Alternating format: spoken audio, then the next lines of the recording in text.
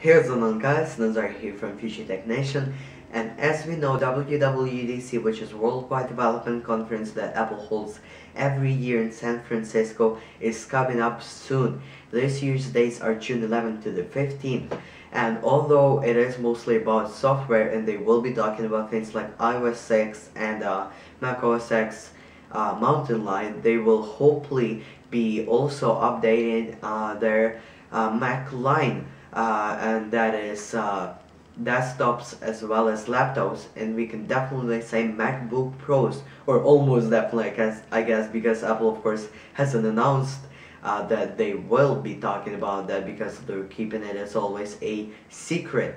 But we can tell that from many different things, one of which being stores like Best Buy had been lowering their prices lately. So when the new MacBook Pro does come to the store, they will only have that particular generation, the newest one, and won't have all that old stuff, I guess. And that is a pretty safe, thing to judge the update on. Now, although it is pretty safe to say that it will be getting faster and the graphics will be getting better faster, I just want to talk to you about some things I'm looking forward to, because as you know, I will be buying the new MacBook Pro as soon as it comes out, so subscribe right now or right after you done watching this video. It doesn't take that long. In fact, it takes less than I actually have been talking about that. So let's get back on track. What was I talking about? Right. Yes, well, a few things I'm looking forward to because I'm buying it, and you will be the first ones to see it. My unboxing and review if you subscribe. That's what I was talking about. It's USB 3.0. Now, if you don't know what that is, MacBook Pro and all Macs right now come with USB 2.0, and the difference between them is huge. USB 2.0 offers you above 500 megabytes of data transferring per second, whereas USB 3.0 allows us for up to 5 gigabytes of data transferring per second. So that's very fast. The other big thing, very big, if Apple can pull that off, or actually pull that off actually, because what I mean is take it away. Yes, make it worse, you would think, but no, because what I'm talking about is the optical drive.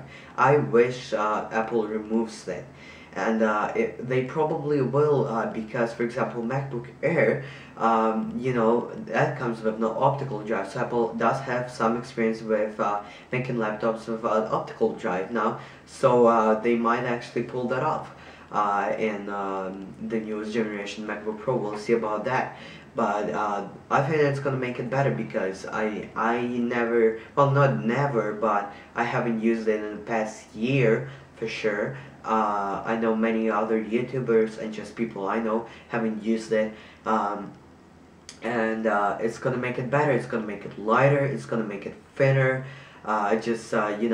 They can make it thinner, or they can make it the same size, but then fit more stuff in, and that will make a better computer. Also, now I don't know why Apple hasn't done it that so far, and maybe that's because of the optical drive. But it's quite simple. I don't know why they haven't done that yet. It's fit more than 2 USB ports. I don't know. They, I guess, haven't realized that people need more than 2 USB ports. I know that not anybody or everybody needs them, but if you are into tech, if you are watching this video right now, you probably know what I'm talking about. We need more than 2 USBs. For example, on 17-inch MacBook Pro they have 3, but I wish they have 3 or even 4 on all of them, and maybe if they do remove optical drive, they can fit a lot more USBs into that thing.